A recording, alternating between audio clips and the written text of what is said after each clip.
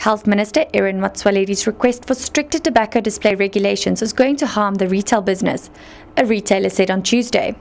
Warren Dreyer objects to Motsoaledi's draft regulations, which aim to limit the display of tobacco products in shops.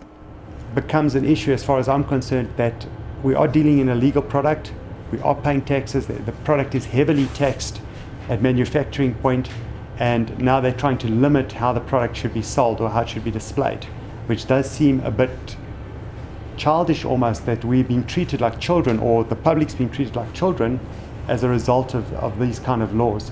As far as I'm aware, there's never been any studies that have proven that this would actually reduce consumption of tobacco or would prevent people from starting to smoke. I would also advocate that we look at making no under 18s in our store, because the environment is geared at an over 18 age restriction, and the product's not for sale to anyone under the age of 18.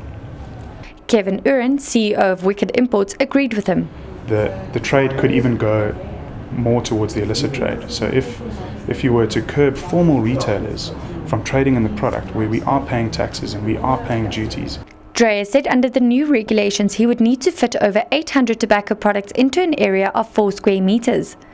This would lead to revenue loss as well as costs to revamp his stores.